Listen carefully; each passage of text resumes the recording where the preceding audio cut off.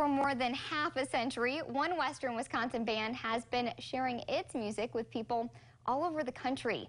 Today, community members had the opportunity to celebrate the group's anniversary while also recognizing some other major milestones. First News at 9's Kim Leadholm shares what's next for the band after 6 decades.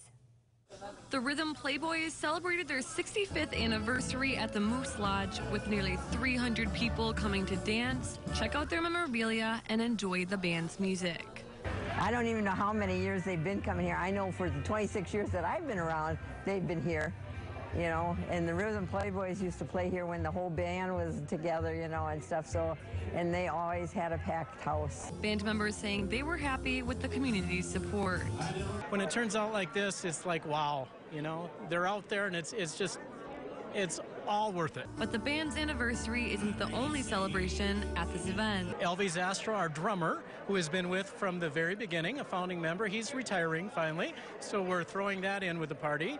Jerry is turning 75, so it's his birthday, and his dad, Orville, the fiddle player, another founding member, is turning 100. Elvin is retiring from the Rhythm Playboys, saying he really enjoyed his time with the band and looks forward to continue watching them perform. I had a lot of fun playing for the people in the band. Yeah. His favorite part? Making everybody happy.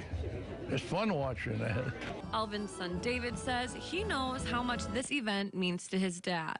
My dad's real happy that everybody showed up today. There'll probably be more people coming, but he loves it. The band feeling the same way.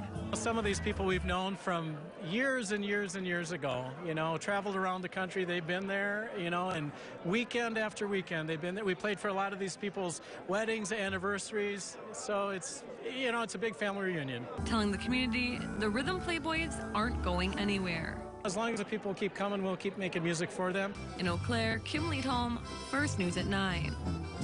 The Rhythm Playboys say they will be performing at the upcoming Chippewa Falls Oktoberfest celebration in September. They hope to see community members come out and enjoy their music.